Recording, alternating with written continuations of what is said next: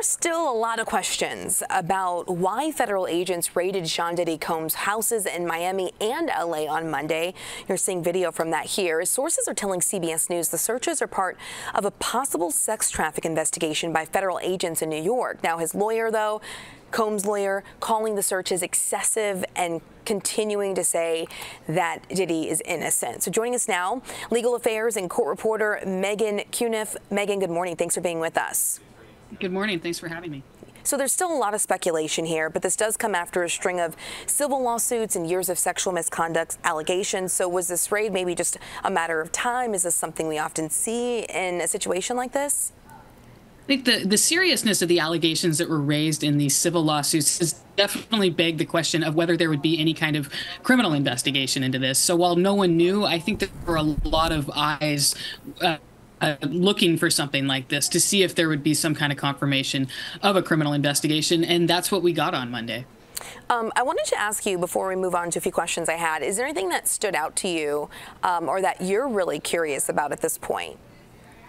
Right now, we just have so little information about what has actually spurred this on. I mean, I thought it was funny that Diddy's lawyers remarked about a coordinated media presence because it was a gigantic raid at a celebrity's mansion. So it made sense that the TV news crews would be there. But we really haven't gotten any information about who's involved in this investigation, who might an alleged victim be, how it started, anything like that. We're all just left to look at the lawsuits and kind of surmise from there what's going on. And the fact that Department of Homeland Security does do sex trafficking investigations, and those are the allegations that are all over the lawsuits against him. Yeah, based on what you've covered in the past, I mean, when we see a raid like this, of this magnitude, 2 homes, different parts of the country, maybe could a criminal indictment be coming after this, or how long could that take?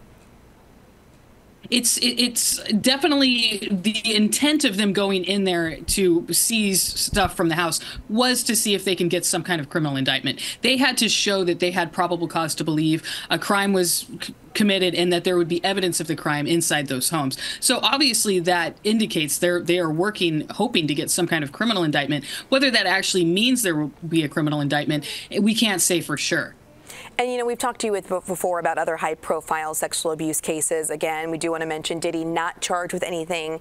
We know that his ex-girlfriend, though, Cassie Ventura, settled her lawsuit accusing him of violence and sex trafficking. But can you speak to the role of victims when they play in this and stepping forward, sharing their stories in these high-profile cases?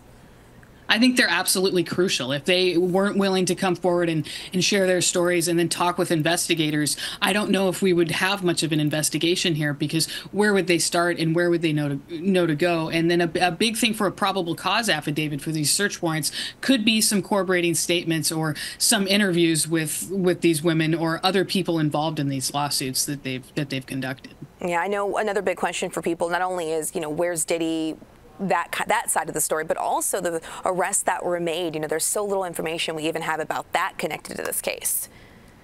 Yes, the man who's described in one of the lawsuits as a drug mule for Diddy was arrested at an airport in Miami yesterday on some drug charges. But you know, right now it's a single drug arrest that has no connection to this overall case. But it will be interesting to keep following this and see what happens with his case, and then if we see anything more public arising from these searches in the coming weeks. Yeah, definitely. No, we'll stick with this. Lots of questions to be answered. Legal affairs and court reporter Meghann Cuniff, thanks so much for joining us this morning.